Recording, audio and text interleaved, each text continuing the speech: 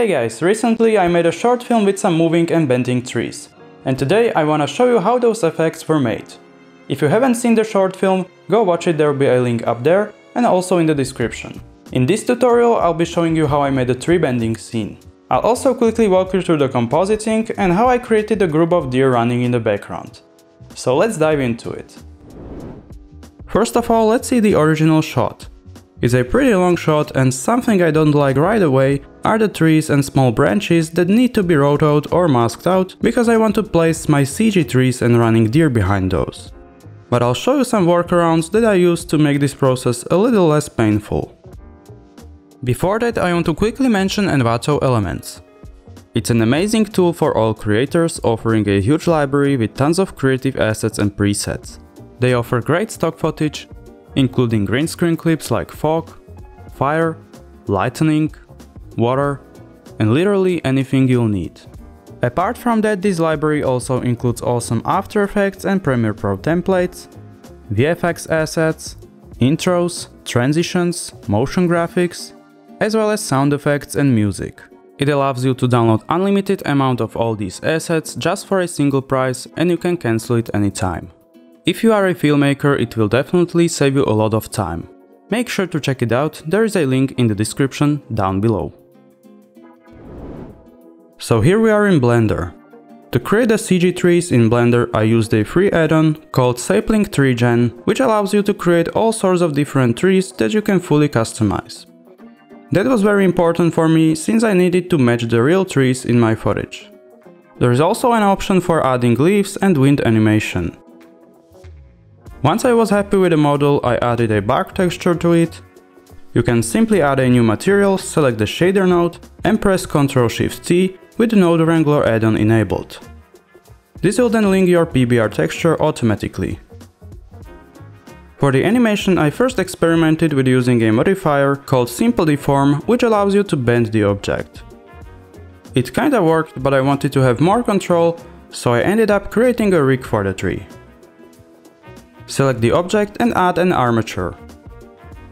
If you don't see the armature, you can go to the Object tab and click Show in Front.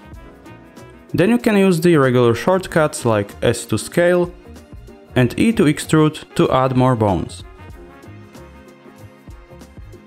Now first select the object, then shift-click the armature and press Ctrl+P.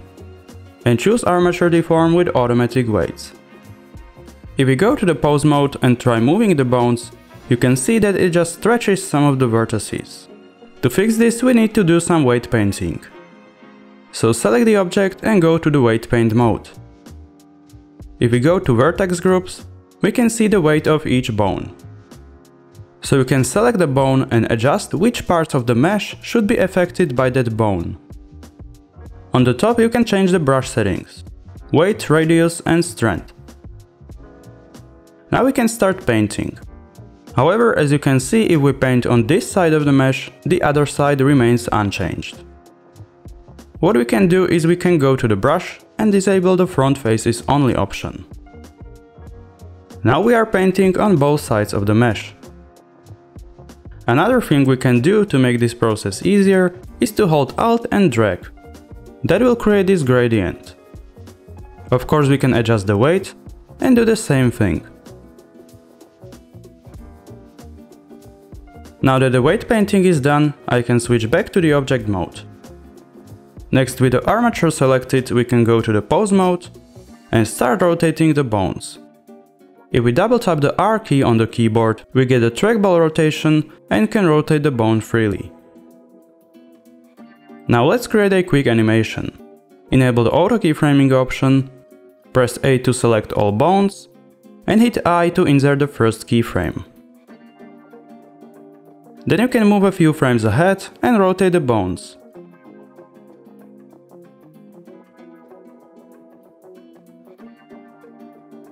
And we already have some sort of tree bending movement. Next we can add this tree into our real footage. So I imported my shot and tracked the camera. If you are interested in a more detailed tutorial of this process, I'll link some of my previous tutorials down below. Once I had my camera, I tried to match the perspective and scale of the scene.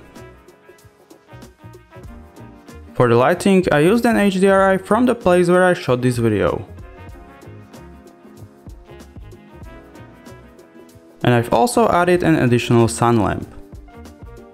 Next, I created a plane that would roughly match the terrain in the original footage and used it as a shadow catcher. Then I adjusted the texture to match it with the rest of the trees and added a traffic light into the scene. Finally, I tweaked the tree bending animation until I was happy and rendered the whole scene.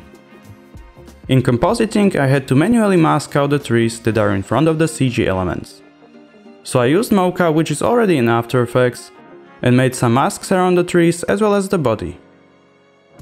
Great thing about this workflow is that Mocha can track these shapes pretty well, and you don't have to make changes for each frame.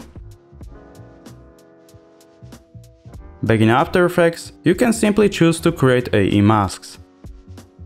Now, as you can see, these trees have a lot of small branches that would be really hard to mask out frame by frame.